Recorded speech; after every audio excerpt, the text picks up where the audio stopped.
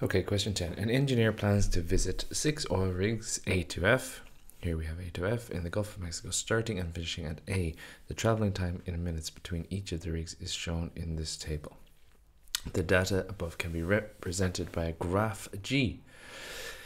Use Prim's algorithm to find the weight of the minimum spanning tree of the subgraph of G obtained by deleting A and starting at B. Right, so, okay, this is, they've combined Prim's algorithm and the deleted vertex algorithm. I brought both of these from my lessons. This is not the question, this is not in any formula booklet or anything, but these are from my lessons where I give the steps on how to use Prim's algorithm and the steps on how to use the deleted vertex algorithm, just so I can refer to them easily. Obviously, you need to learn these off by heart.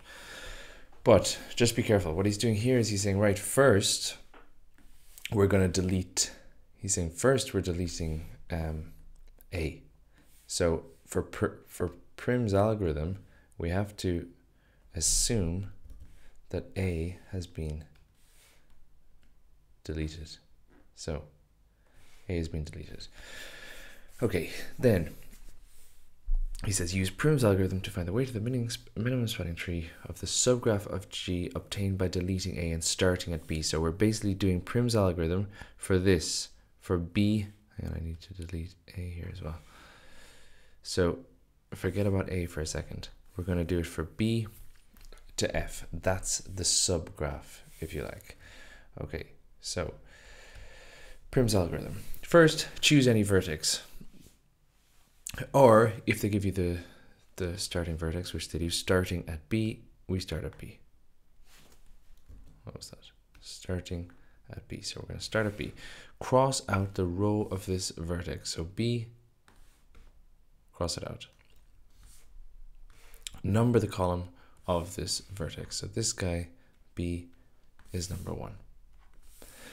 Then number the circle the lowest non-zero number that has not been crossed out in any of the numbered columns. If more than one, choose any. Okay, so here I'm going to choose, I've only got one numbered column, it's B, so I'm going to circle the smallest number, which is 46. The row of this number is the new vertex right down the edge. So the edge is BC. That's the edge, BC.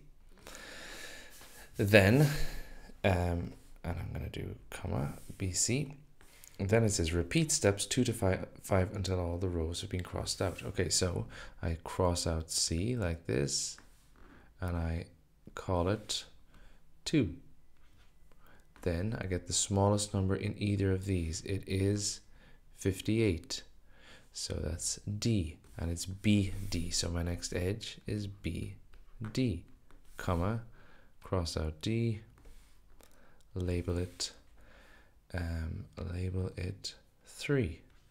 Now what's the smallest number here? Well, it's 23. This edge is DE, comma, cross out E, call this 4. Smallest number here, well, there's only these numbers left, and it is 47, and this guy is EF.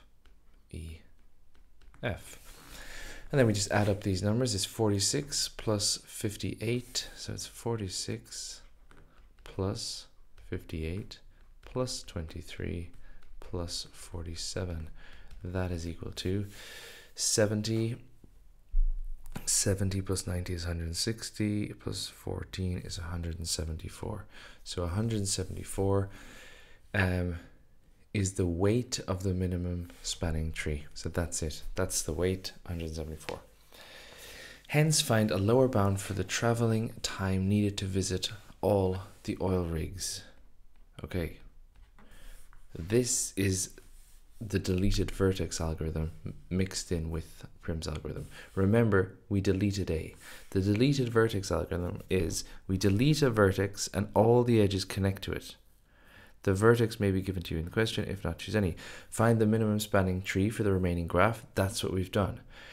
Then 3, add the two shortest deleted edges to the minimum spanning tree. So the two shortest edges are basically the two smallest numbers here.